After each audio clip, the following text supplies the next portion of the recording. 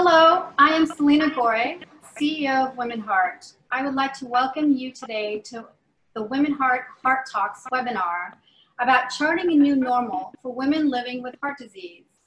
For many states and communities, the COVID-19 global pandemic has meant stay-at-home orders, resulting in the temporary disruption of routines of work, sports, celebrations, and just about every type of social gathering. Now, almost 3 months since the first closures, states and cities are reopening with all sorts of phases and detailed plans. While these plans take into account different levels of risk, few address special considerations for those who are at higher risk for both being infected with COVID-19 and having a more severe bout of the illness caused by the virus. At the top of this list are people with heart disease. For the next hour, our speakers will address specific factors that women living with heart disease should consider as their communities start to reopen. First, I'm very pleased to welcome Dr. Annabelle Volgman, Professor of Excellence in Clinical Cardiology in the Department of Maternal Medicine at the Rush Medical College, and she's the director of the Rush Heart Center for Women. She also serves on Women Heart's Scientific Advisory Council and is a 2019 Wanger Award recipient. Following Dr. Volgman, we'll have the pleasure of hearing from Lori Tremmel Freeman, the CEO of NACHO, the National Association of County and Health Officials. Thank you very much, both of you, for joining us today. So before we get started, we'd like to do a quick poll with our participants on the following question.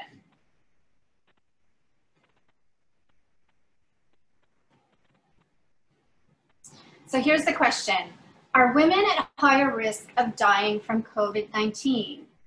And your poll will come up shortly. There it is. So we'd love you to answer one of these answers so that we can get an understanding for what you all think in terms of women's risk for contracting COVID-19. And we'll share with you the results as they come in.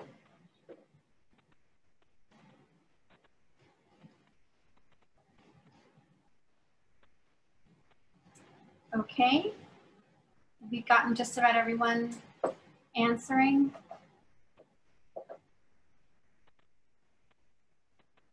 Are we ready to share results?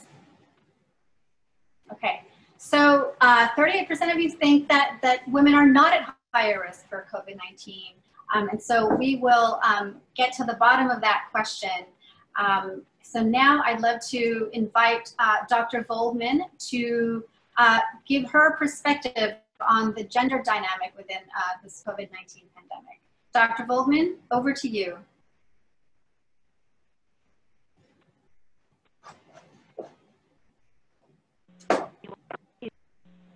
Thank you so much, Selena. Selena, could you please repeat the answer since I have no internet access right now? Yes, so the majority of the participants, so 38%, answered that women are not at higher risk for dying from COVID-19.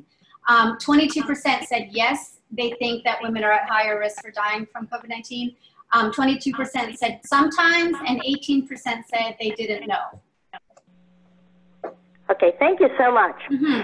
Good afternoon, everybody. I am so sorry, but I can't access the internet right now, but I am speaking from my phone, so Stephanie will be changing my slides for me. But good afternoon, everybody.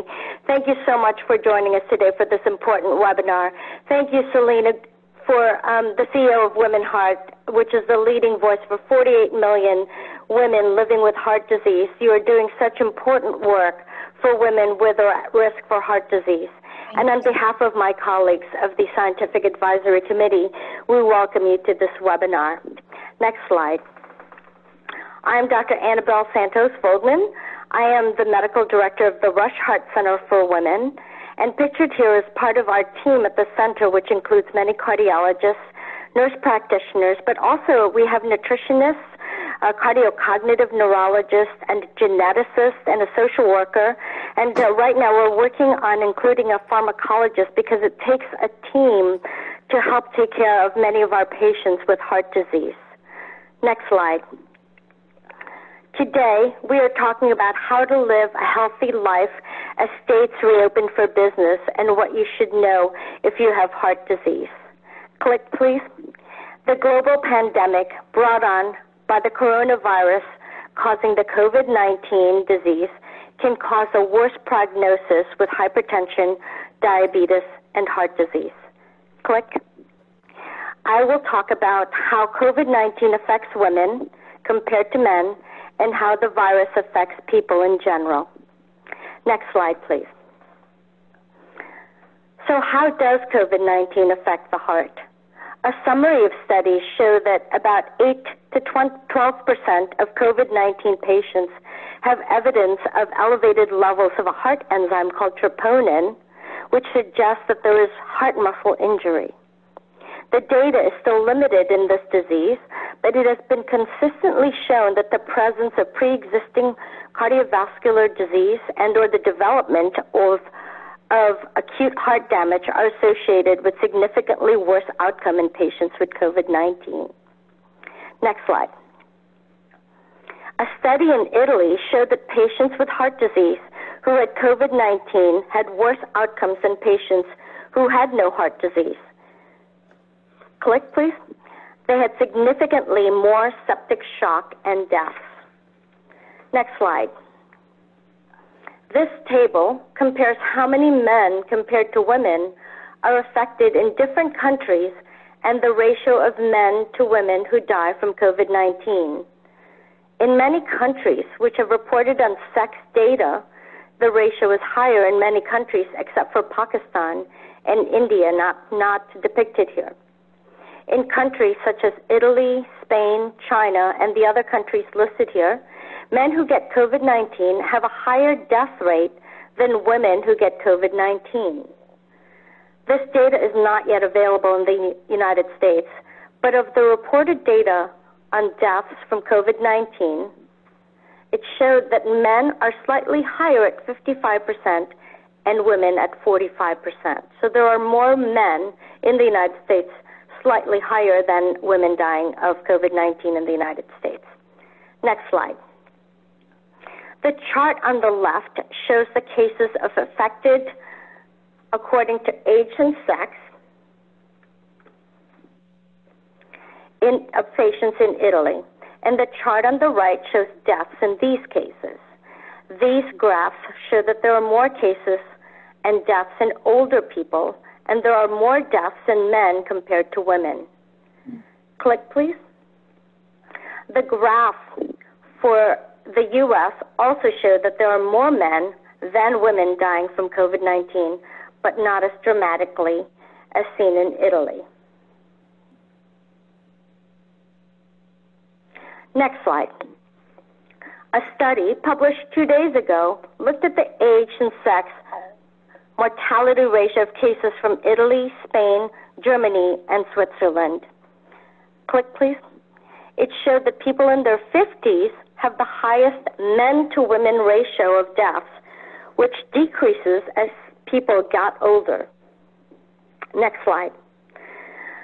My colleagues from Johns Hopkins, Dr. Sharma and Dr. Mikos, and I wrote this paper published on May 4th to investigate why men may be more vulnerable to COVID-19.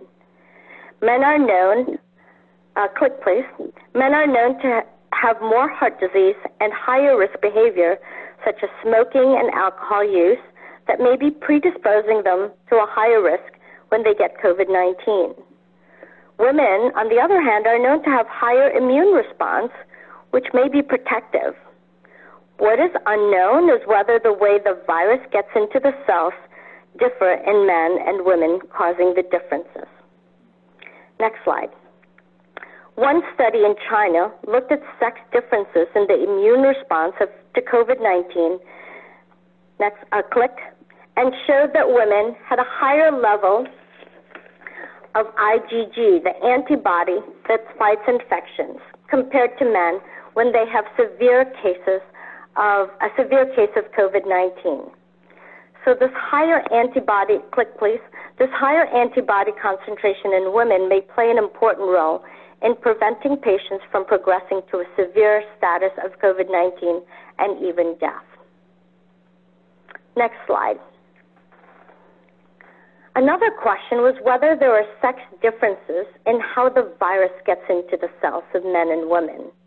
The virus depicted here, that round blue virus, that blue figure is the virus, and the way it gets into the cell of the humans is through an ACE receptor, the ACE2 receptor. And this is a very interesting phenomenon because a lot of patients take medications for high blood pressure or heart failure that deal with this ACE2 receptors as well, and we'll talk about that later on. Next slide. It is known that there are differences in how much ACE2 receptors there are in different organs. As you can see here, click. The testes have a high ACE2 expression, and the female organs, please click, have low expression of ACE2. It is unknown what mechanism this plays in the severity of disease COVID-19 causes. It is also known that the ACE2 receptors can be regulated by testosterone and estrogen. Next slide. The ACE2 receptor is the same receptor that high blood pressure medications called ACE inhibitors like lisinopril, enalapril, and ramipril bind to. Similar medications, the ARBs like losartan or valsartan or irbesartan, also affect the ACE2 receptors. There were concerns in the medical field that people on these blood pressure medications may be affected adversely by taking these medications if they get infected by the coronavirus. This question has been evaluated by several studies. One study from China analyzed patients who were admitted for COVID-19 in 9 hospitals near Wuhan, China, and found that patients on ACE inhibitors, click, or ARBs had better outcomes. They had a 58 to 66% reduction in deaths. So this showed that it was good to be taking ACE inhibitors and not worse for them. Next slide. Another study looking in New York looked at patients on high blood pressure medications and found no significant differences in the medications. They studied almost 13,000 patients and found no, click please, no significant differences in testing positive or severity of COVID-19 among hypertension drugs. Click please. Next slide. Another single-center study in China looked at patients who were taking these medications and found that there was no difference in mortality in patients taking ACE inhibitors or ARB medications, but they had significantly less inflammation. Click, please. So this showed that the hsCRP is a lot lower in patients who are taking ARBs or ACE inhibitors. There was no significant difference in the death rate. Click, please. So it showed that patients on ACE inhibitors or ARBs had less inflammation. Next slide. One question that is always asked by people is whether they should be taking hydroxychloroquine or azithromycin for protection. Well, we know that hydroxychloroquine or chloroquine, if taken in such high doses, can lead to poisoning. And this, if taken too much, can lead to weakening of the heart muscle and low blood pressure. It could slow the heart rate down and cause arrhythmias. We know that in combination, especially with azithromycin, which is the other drug that has been touted to be helpful in COVID-19, can also prolong the QT intervals. And we know that women have longer QT intervals than men. So this is especially potentially dangerous for women with heart disease, especially if they have low potassium. And so it's very important not to take these medications. Click, please. the FDA cautions against the use of hydroxychloroquine or chloroquine for COVID-19 outside of the hospital setting or a clinical trial due to the risk of heart arrhythmias. Next slide. So please watch out for the symptoms of COVID-19, and these symptoms can appear 2 to 14 days after exposure to the virus.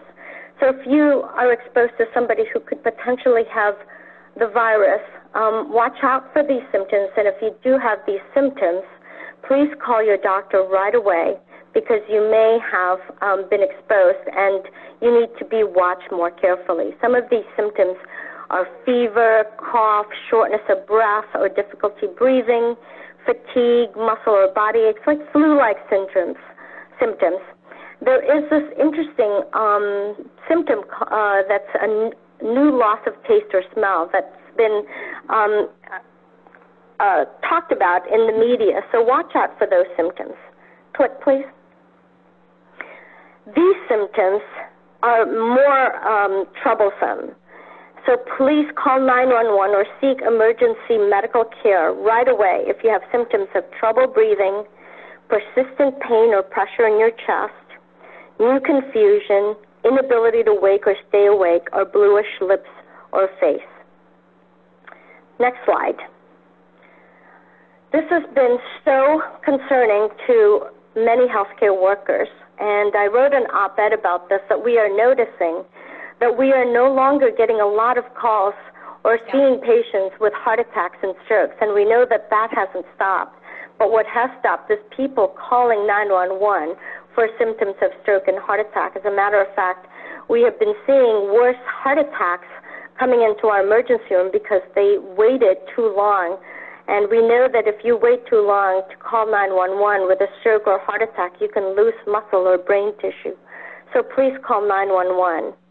The American Heart Association has put out PSA or public service announcements that COVID-19 has changed a lot, but the bottom line hasn't changed.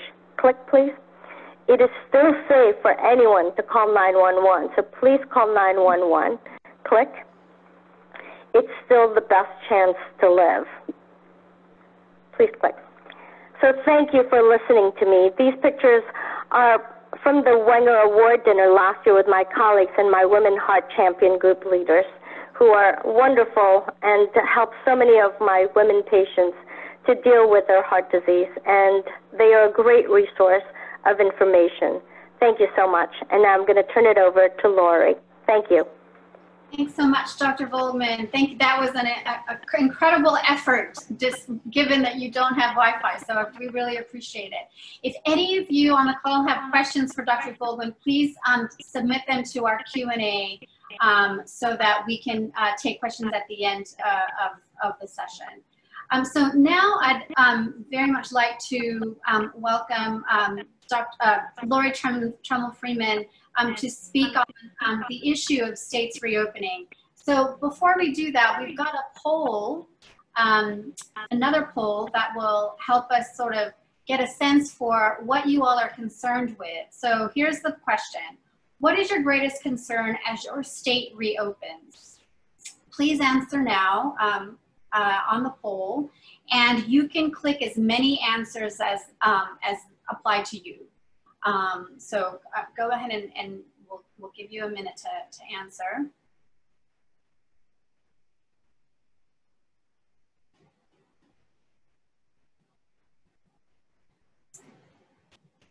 Great.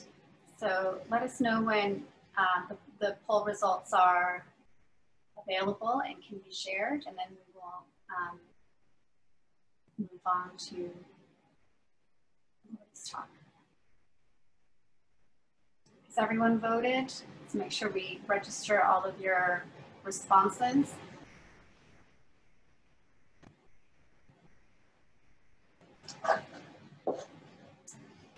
Can we share the results? Yeah, here we go. Okay. So this is interesting. And Lori, you can see these results on your screen? Great. So yeah, 81% of us, the majority of us, the vast majority of us, are worried about other people's behavior as we venture out. And 72% of us are worried about becoming ill with COVID-19. Without further ado, I'd love to turn it over to Lori Freeman. Good afternoon, everyone, and I'm so glad to be on today's webinar to dialogue with you about the National Association of County and City Health Officials, the role of our local health departments in COVID-19, the opening of our states, and especially considerations related to women living with heart disease and the impact of this special population. Today, our local health departments are truly community health strategists, and they are on the front lines of this response. They have to work collaboratively across environment, policy, and systems level actions that directly affect the health, safety, and equity of health in their communities. And they really must remain primary conveners of other stakeholders in their communities always, but now more critical than ever in this pivotal time in our history of battling this particular disease. They bring together diverse sectors, including mayors, county supervisors, educators, housing, labor, fire, EMS, law enforcement, and other key community-based organizations to do their work. Next slide, please. A few words about NACCHO. NACCHO is the only organization dedicated to serving every local health department in the country, and we serve about 3,000 local health departments by providing cutting-edge skill building, professional resources and programs, and supporting overall effective local public health systems and services. NACCHO is made up of the local health officials and the staff that serve those departments, as well as others who have joined, including state public health departments as well. Next slide, please. In terms of local public health and chronic disease policy and prevention, this is data from our 2016 National Profile of Public Health Departments. We are currently working on the 2019 data. Local health departments work heavily in the space of primary prevention services for chronic disease, with about 57% of all health departments having active programs and about 80% of large health departments doing work to prevent chronic disease. Similarly, a great many local health departments work in areas that are complementary to chronic disease prevention, including providing nutrition services and counseling, tobacco prevention services, in working to improve physical activity in communities.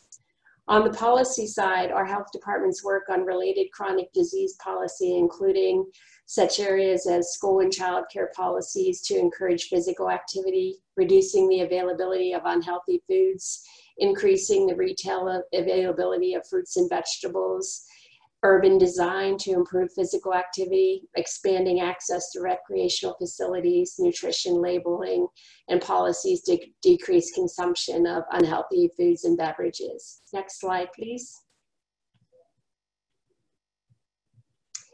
Local health departments work strategically to identify local level strategies to advance policy systems and environmental change for their communities where people live, work, play, and worship. They do this to work to reduce the risk factors of cardiovascular disease, as well as to address health inequities. The top two strategies used by local health departments are to work on influencing healthy lifestyles and behaviors, and creating healthy environments in communities, including access to early and affordable detection and treatment for cardiovascular disease. Next slide, please. In terms of their role in the COVID-19 response, they provide general education to the community, answering questions and translating information into languages spoken in the communities, and addressing the worried well in the community. Providing provider education on what symptoms to look for and how to report if there's a suspected case of COVID. Actively working to combat stigma in their communities, working with special populations at risk. We've heard a lot about homeless populations, long-term care facilities, the poor and underserved, prison facilities, and they work with those special populations. They also implement their all hazards preparedness plans to full response levels during a crisis like we're in right now, and maintain key public health infrastructure and services while all hands are still on deck in the response to COVID. A big part of what local health departments do is contact tracing. You've heard a lot about this over the last several weeks.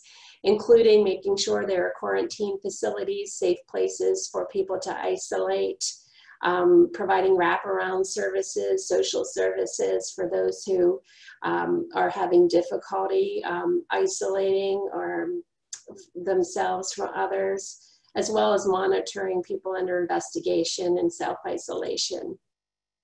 They've also worked, as I mentioned before, across their community with a broad group of stakeholders. Next slide, please.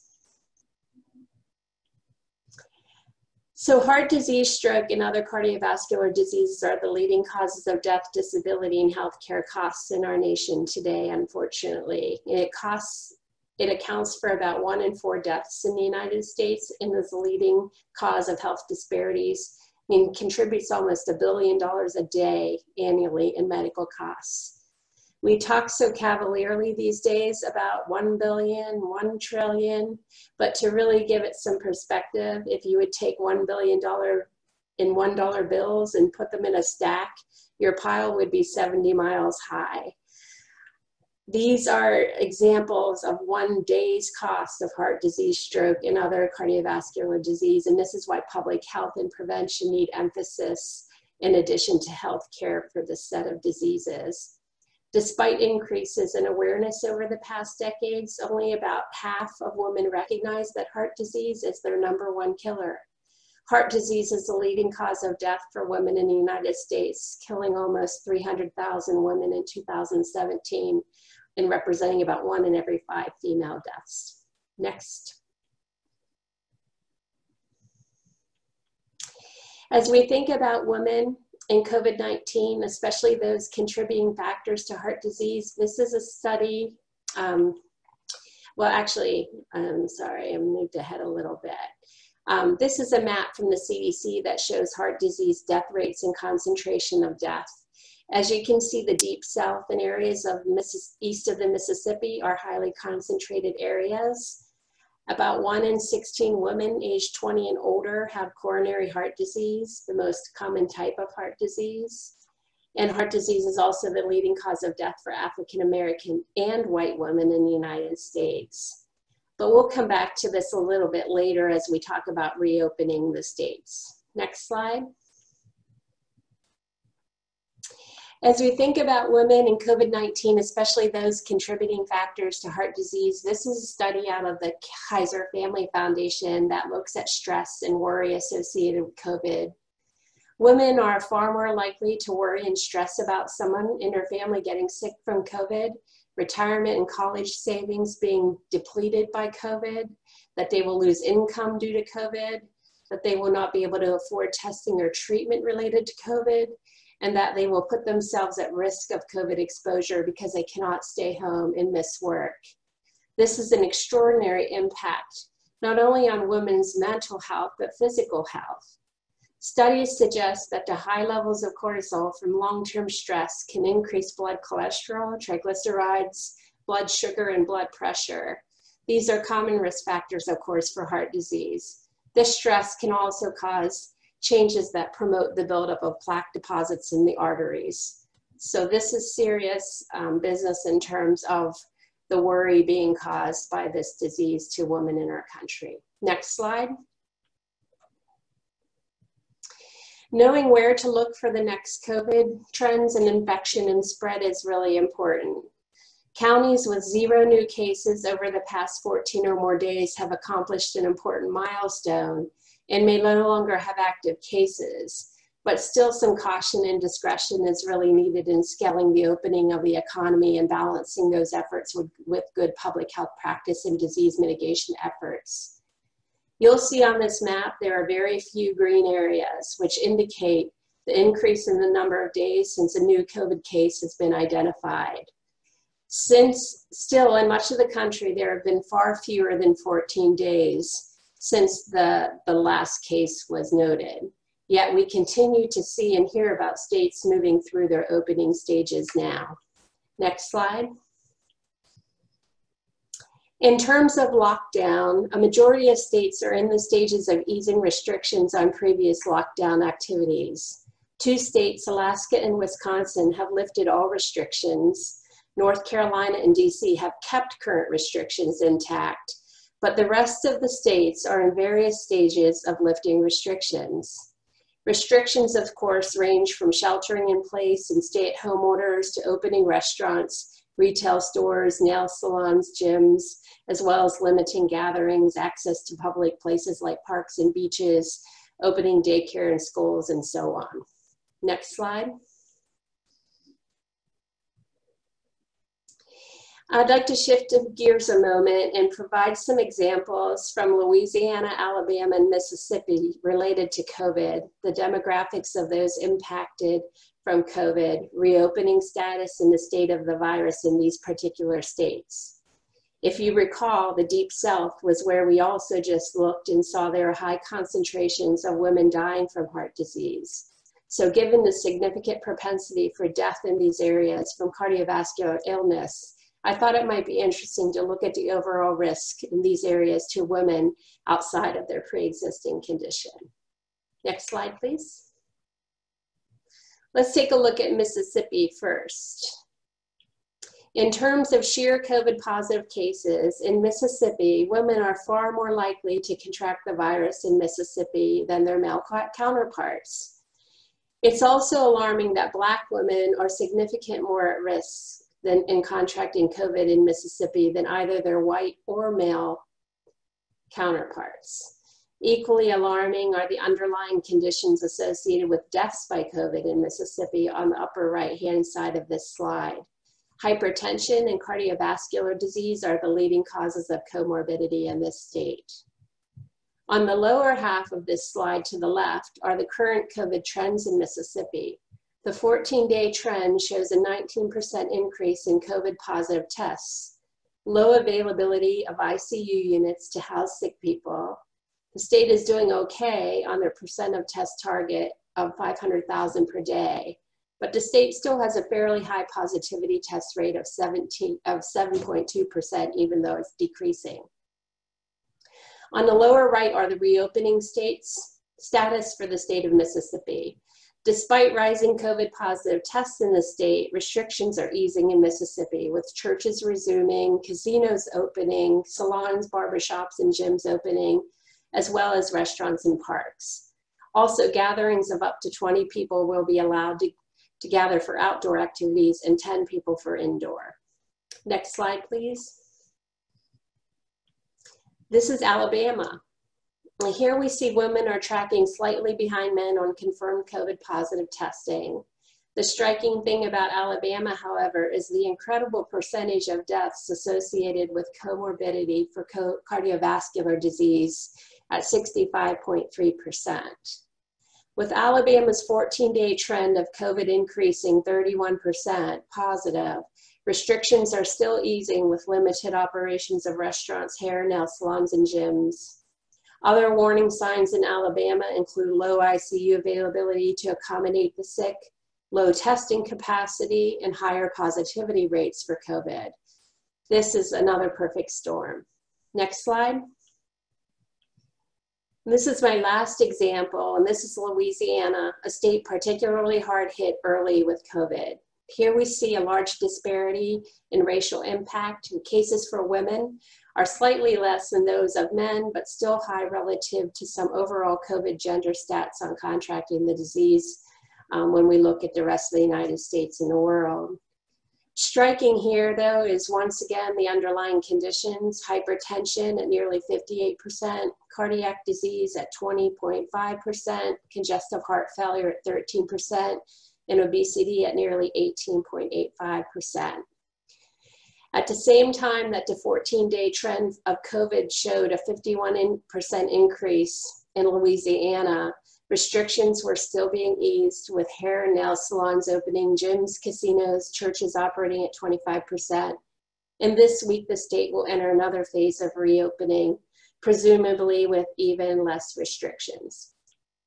The bottom line, if you're a woman at risk with heart disease, you will want to take precautions, not only if you live in these 3 states, but in general. But you really want to pay attention to what's going on around you and with regard to this disease as well. So let's talk about what you can do.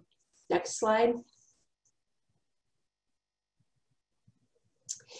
Before we get to that, I wanted to show you one more of the unanticipated outcomes of COVID related to the utter and complete distractions created for folks who have had to manage their day-to-day health in special conditions. This graphic from the Commonwealth Fund shows the extent to which there were relative declines in specialty care visits from March 2020 through today.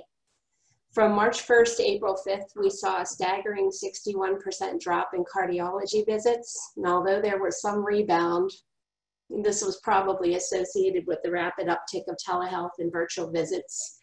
Even this past month, there was still a 1/3 decline in visits overall to people visiting their cardiologist. This represents a significant risk factor for those with serious heart issues in an area that needs rapid attention to help people return to some normalcy in terms of addressing their heart health. Next slide. So in terms of the guidance, and much of the guidance from the CDC, remains good. So I would always point people there, and these are some of that guidance on the next few slides. First of all, there's no special protocols per se for higher risk cardiac patients to prevent COVID-19 exposure, but individuals can protect themselves by doing the stuff that you hear about every day.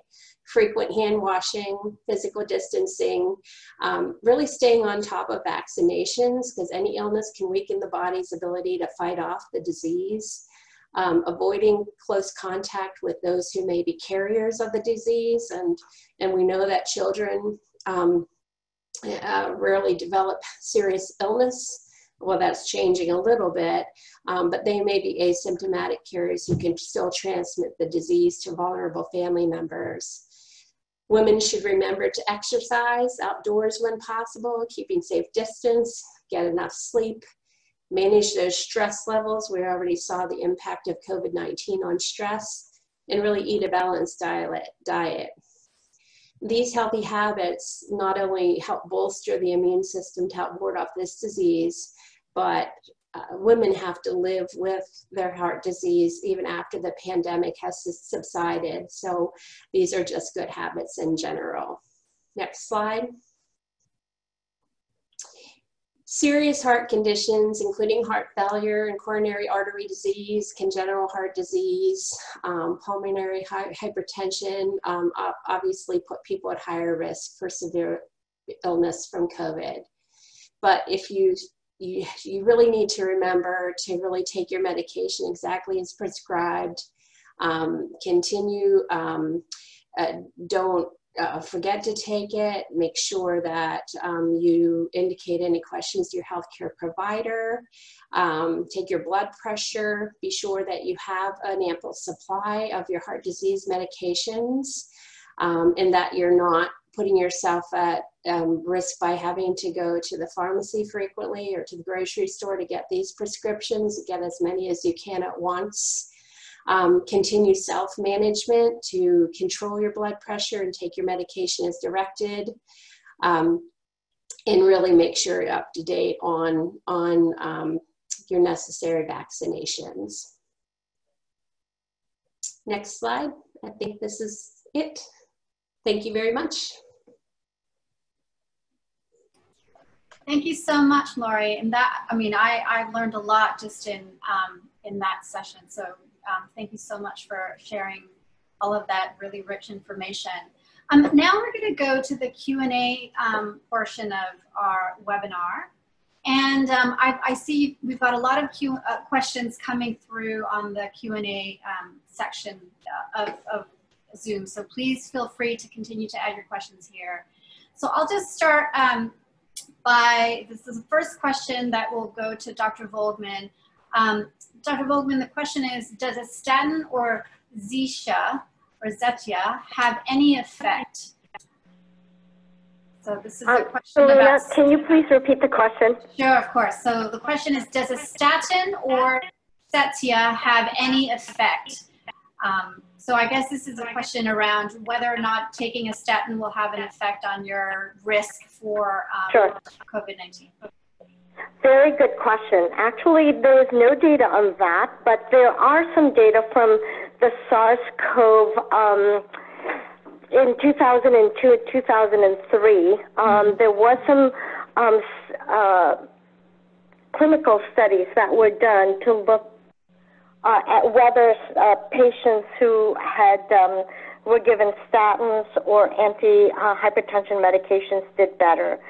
And they felt that because of its anti-inflammatory effects, that it may improve outcomes. And the observational studies did show that statins were helpful in these patients. So there's no definitive data on that, but I would continue to take those statins only because it is an anti-inflammatory drug for your cardiovascular system.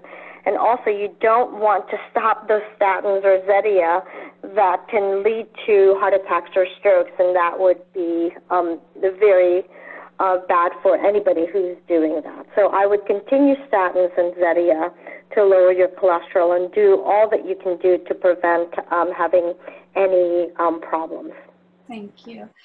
Next question, again for Dr. Volgman. How does a CHF patient tell a difference between regular shortness of breath and possible symptoms of COVID-19? So there's probably no significant difference, but what I have heard from case studies and from anecdotal reports is that you can be feeling good one day and very sick the next day. So you really need to watch your symptoms. You need to continue to stay healthy and exercise so that you can notice these differences right away. If there's any questions, please call your doctor or call 911, and you don't want to take a risk because the longer you wait to go to the hospital if you have COVID-19, if you're really sick, there are many things that doctors and nurses can do in the hospital to prevent you from getting intubated and getting pneumonia from this disease. Absolutely, absolutely. Thank you. So a question for Lori. Question is from Marianne. How do we get a state public health official to open when we've done everything we've been asked? I live in, this is a question from California, Santa Clara County, and we have very few cases. So the argument is that there is obviously some politics potentially at play, but it's sort of, I guess, the risk ratio of, you know, if there are very few cases in their county, what is the guidance, or how could they kind of inform the process of making that decision to open up again? So you are right in one very important sense, is it is very political, and it's a shame that that is the case. But there is great guidance. There's the White House plan that the White House has asked governors to follow to look at 3 major indicators before they reopen, and those I gave some examples of those, but as a reminder, basically you need to have a 14-day downward trajectory in your case positives. And that does not have to be a contiguous 14-day trajectory downward, because we've seen little spikes here, a day here, a day there. That's one indicator. You have to have the capacity to test and prove that you have the capacity to test those people who are sick or ill in need of a test. You have to have ICU bed capacity and be able to treat those who are sick. So the governors of states have been given these parameters as guidelines, but because we're a democratic society and the states can make their own rules, it is really a state decision. In terms of what you can do as a consumer is you can reach out to your local legislator and ask them what the status is of your own community. In some states, there are different rules for different communities in terms of relaxing some of these restrictions. And if you have a small number of cases and all of these other things are in place, it's possible that your community could relax restrictions before the rest of the state. Great. Thank you so much, Lori. I think this goes back to Dr. Volgman. Dr. Volgman, this is a question from Lisa. She says, there are answers from studies now, but small numbers of people but with small numbers of patients or are short term. At what point will science facts from science research overwhelm rumors and guesses as worldwide accepted facts, so that we can trust what we learn? So this is a question I think about how the science is evolving. Yes. So I just wanted to let you know, since December 2019 up to today, I was looking up articles, and there have been 16,000 publications on PubMed alone. 16,000. It's mind-boggling. Yeah. So there's a lot of evolving data, and we don't have a lot of answers yet, but I think we're starting to get some answers. As a matter of fact, the question of hydroxychloroquine is already, the data is already being analyzed, and we may have some information about that, whether it's safe, whether it's effective in preventing severity or even preventing the disease, can be answered as soon as maybe next week. The other data that is forthcoming are the remdesivir studies, which is an antiviral drug that was meant for Ebola virus. It was not effective in Ebola, but it seems to be having some good data coming out with this coronavirus. So I think we are going to get some answers very soon. You know, there's just so much data coming out. We've been trying to do studies at Roche, and every day that we try to gather the data, there's 100 more cases that we have to look at. Yeah. So the data just keeps piling on and on. But as hopefully the numbers start to go down, we can make some headway into answering some of the questions that we have. But I think we'll be able to answer a lot of the questions in the next few weeks and even months. The vaccines, obviously we'll have to wait because we don't know how effective it is. They are getting some data on whether they're building antibodies to the vaccine, so that's welcome news. Yeah. But we don't know if it will actually prevent the COVID-19 disease, even if they have those antibodies. So that's another question. But, we have to be patient and do the best we can. As Lori said, you have to practice what everyone has been saying, practice social distancing and hand washing. And until we have that data, we just have to be more careful. We know that social distancing has worked because we didn't see that huge surge in a lot of the states that closed down. In Illinois, we closed down pretty early. Our Mayor Lightfoot and Governor Pritzker were so aggressive in closing down Illinois and Chicago that it really did not overwhelm any of the medical centers. So we were very lucky. We were not overwhelmed like New York was. So our death rates have been much, much better than New York State. So I think it does work, and we just need to practice the safety measures that Lori talked about. Thank you very much. Selena, could I add to of course. Yes, please, Lori. I just wanted to bring to the attention of the listeners that the CDC is really rapidly putting out a regular publication up to 3 times a week now, Morbidity and Mortality Weekly, MMWR, that attempts to do small pieces of early research on COVID-19 in this case, rapid examples that they're put out this way so that larger research agencies, universities, and others can pick up on the early research and take it to full scale. And so there is a lot being done in rapid ways, but I wanted to bring attention to that particular vehicle because it's meant to generate interest in areas of COVID-19 that research that need to be followed up on by greater studies. Thank you, Lori. Yeah, I want to just take a moment also to just reflect that this is such a rare moment in our lives where this is a very active area of research. There's still a lot we don't know. So as the more we're learning through research and through studies, the whole world is kind of following this story along on the scientific side of things.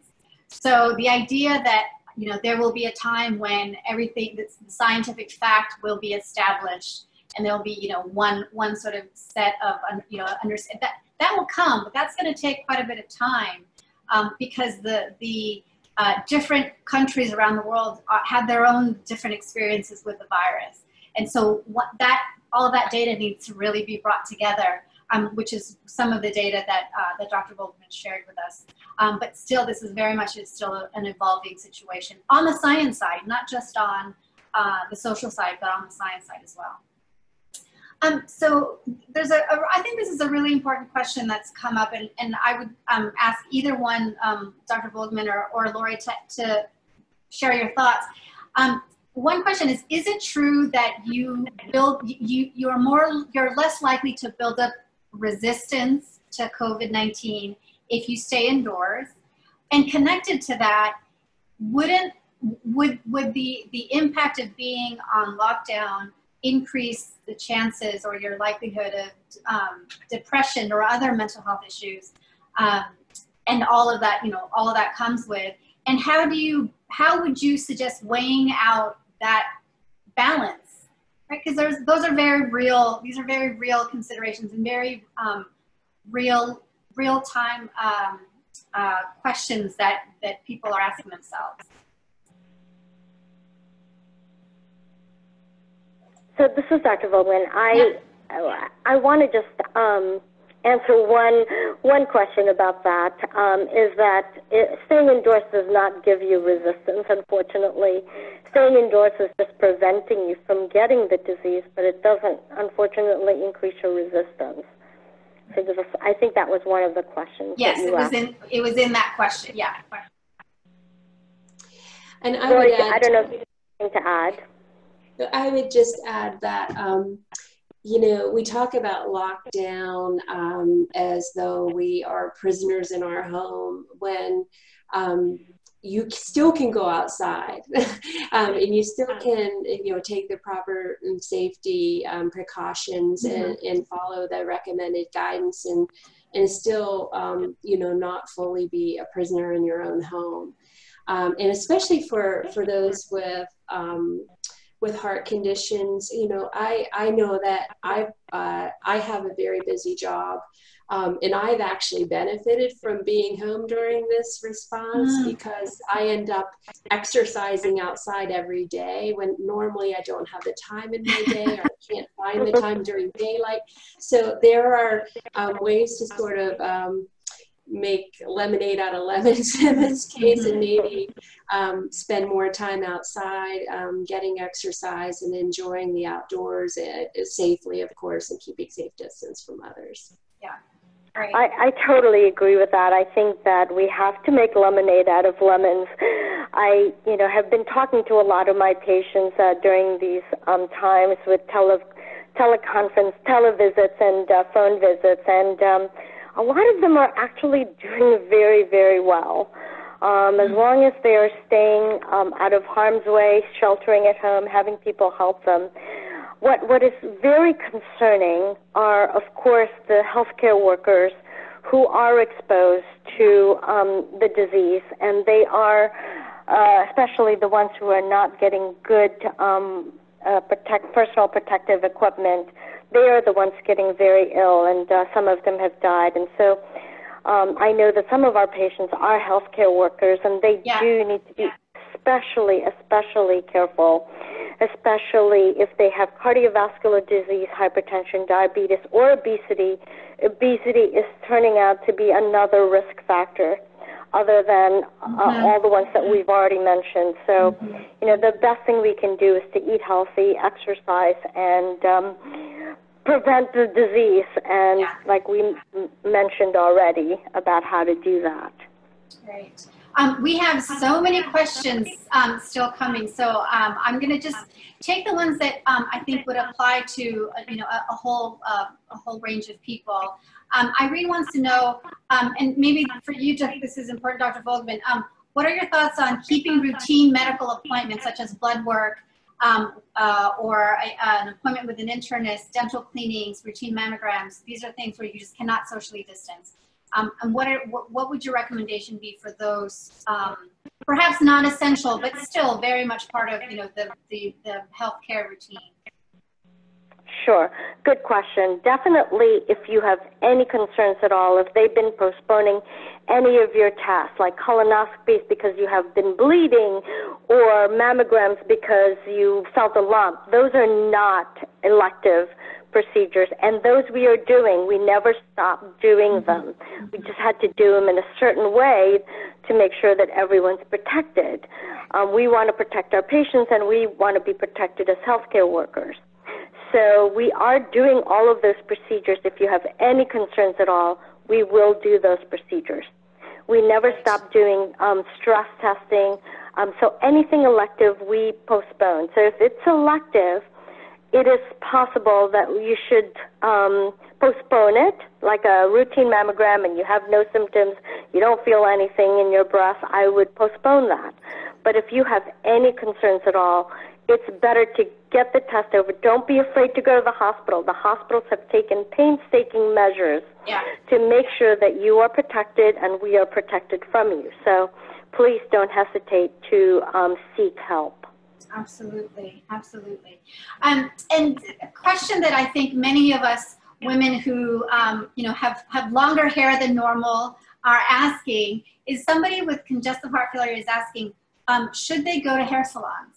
I know there's been a lot of hair salon news lately, and maybe Lori, if I can ask you to answer that question, is it advisable for somebody with congestive heart failure to go to the hair salon? So you not only need to pay attention to safe distancing and the other guidelines to protect yourself, but you have to take a little bit more extra care when you have one of those underlying conditions. And I would say that the best bet is only go to the hair salon if they offer a really stringent distancing protocol. Maybe they take appointments and you're the only one person in there, or a part of a small group in there. But you need to do what is safe for you to keep yourself healthy. And I would not go immediately return to a hair salon that opens its doors without having really significant safety protocols in place. Thank you, Lori. Thank you very much. And we are almost at the end here.